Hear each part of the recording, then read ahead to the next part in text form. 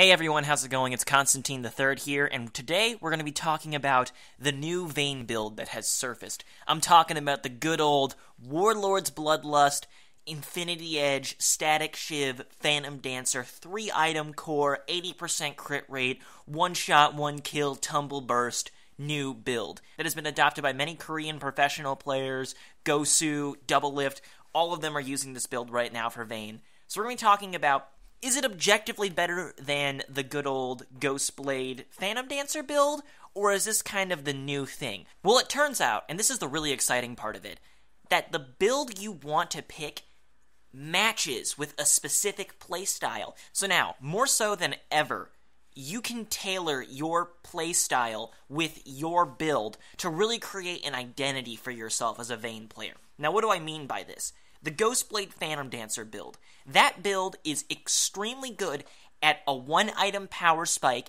and a 2-item dueling power spike. So if you're the kind of player who, as Vayne, early on is consistently able to make strong trades, able to outplay enemies, dodge skill shots, hit a level 6 power spike early, 2v2 them, get ahead, start snowballing, then don't change your build path. Then the Ghostblade Phantom Dancer build is right for you.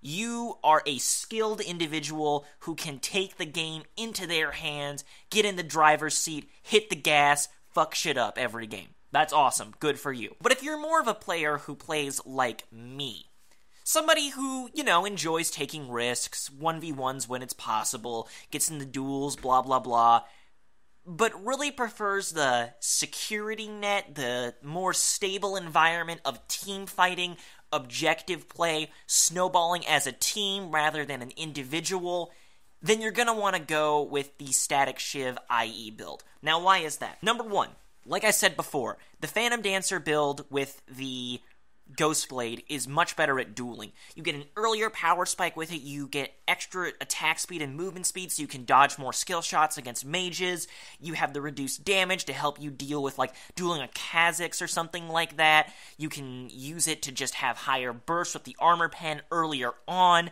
It's just more consistent at dueling. But of course, what does the build lack? It lacks large crits, so it's not very good at killing tanks.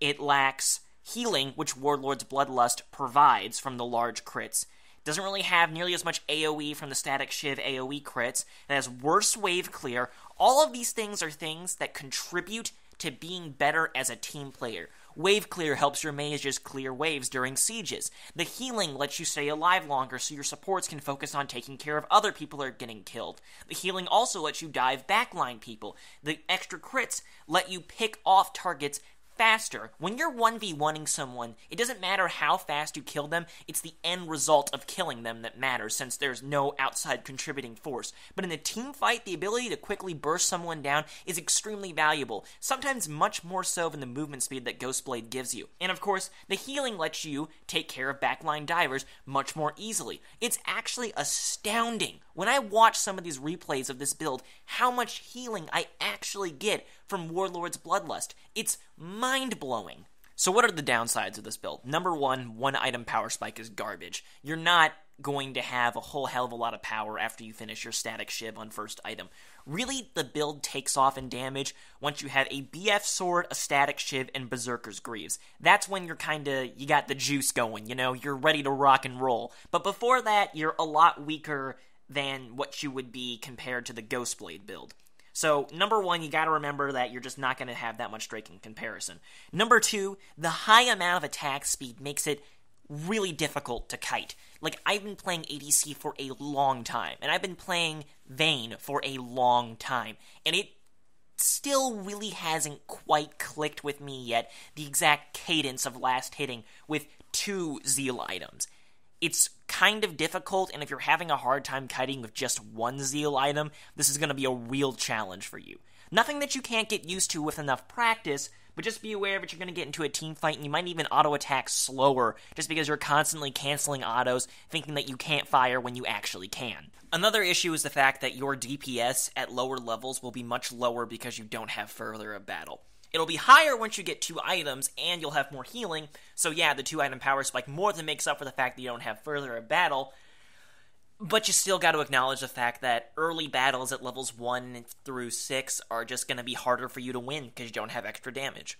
However, I'm not really being fair in the assessment that it gives you a strictly weaker laning phase. It gives you a different kind of laning phase. Rather than having higher damage in your trades against the enemy ADC, you're going to have better healing, which means better lane sustain, which means you'll probably do better against poke lanes. Is that inherently better? Well, that's in the eye of the beholder. So, Fervor of Battle versus Warlord's Bloodlust, I would argue that Fervor is better in lane, but in a different extent. To what extent? I don't know. It's up for interpretation. That all being said, though, the weaker dueling, the worse early game, the worse one-item power spike. For me, personally, as a player in my playstyle, I like this build better. I personally have made a switch from Ghostblade PD to IE Static Shiv with Warlord's Bloodlust, and I am really enjoying it. I've actually won like 6 or 7 games in a row and went from D5 to D4 with it, and it just feels really potent.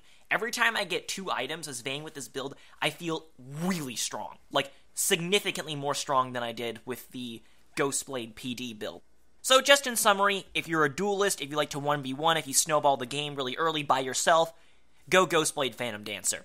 If you're a team fighting player who likes to be more coordinated and the safety of being with your team and has really good mechanics when you're working with your team and likes to burst people and can get to 2 items quickly because you're good at farming, then yeah, go for this build. Anyway, guys, I hope that makes sense to you. I hope I've explained these 2 build paths.